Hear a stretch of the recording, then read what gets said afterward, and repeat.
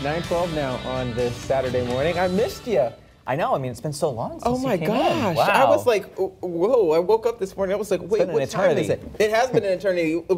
I haven't seen you like 2 weekends. Yeah, that is crazy. That's a long time for us not to see each other. But yeah, we've been doing a lot of catching up. Don't worry. In the commercial breaks, it's been chaos in here. I've been telling him everything about the great weather that I had in Martha's Vineyard too. And it literally, I think I just brought it back. You're welcome. Yeah, I mean, this past week really has been just gorgeous. I mean, you can't really ask for better in August. You know, not too humid, not too hot.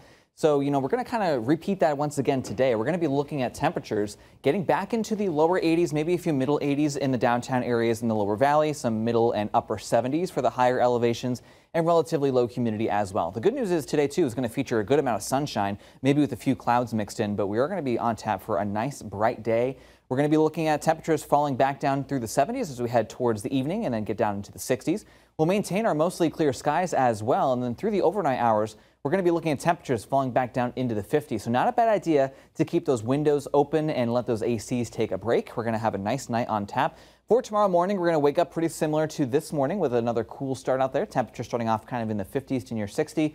And then we're going to see some clouds working in. So we'll call it a blend of sun and clouds for your Sunday. But looking out from our Agawam sky cam right now, we've got tons of blue sky. We're looking at a temperature right now of 65 degrees. We've got a calm breeze, a dew point right now of 58. With that calm breeze, the Connecticut River right now looking like a sheet of glass. Temperatures right now on the eastern part of the state are already climbing up into the lower and middle 70s. We're at 70 in Worcester, 68 right now in Hartford, 71 right now in New Haven, 65 in Springfield, and 60 is your temperature in Pittsfield. Dew points right now are also in the middle and upper 50s, close to 60, so maybe feeling a touch muggy, especially as you head down towards the Connecticut and Rhode Island shorelines, but right here in Western Mass, not too bad. This is where the dew points are going to hang out for the day today and tomorrow, and really maybe even into Monday and Tuesday. It might feel just a touch muggier as we head into Sunday, Monday, and Tuesday, but then our humidity does start to really ramp up as we head into Wednesday.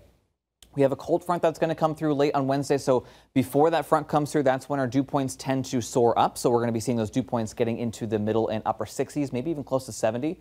That's when we start to feel that oppressive humidity. When we're in the 50s range and in the 40s range, that's when we're in that pleasant range. That's where we have been for the last couple days. But we are going to be expecting to see an increase in humidity by Wednesday. But then behind the front, once it comes through, we're going to see those dew points crash back down into the 40s. So we're going to be back to that refreshing feel to close out the week. Satellite and radar right now scanning dry of any wet weather. Just a few clouds earlier this morning giving way to mostly sunny skies and widening our view out a little bit more. We can't really see a whole lot out there because our pattern right now is being dominated by high pressure, and high pressure promotes sinking air, and that is what stabilizes the atmosphere. So we've got a beautiful stretch of weather for your day today with mostly sunny skies. Tomorrow, same thing. Maybe the chance for an isolated hit or miss shower as we head into Sunday afternoon. However, I would say most, if not everybody, stays dry, but we can't run that risk for maybe an isolated shower. But then as we head into Monday morning, we're going to stay dry as well, with mostly sunny skies. And then we have an upper level low that's going to come down and give us the chance maybe for a few scattered showers, maybe a rumble of thunder Monday afternoon, and then we dry things out once again for Tuesday. Our next chance for any sustainable or substantial weather, I should say, is not going to really come until we head into the day on Wednesday as a cold front comes through. Looking like Wednesday night going into Thursday, we could be looking at some showers, maybe some downpours or a rumble of thunder.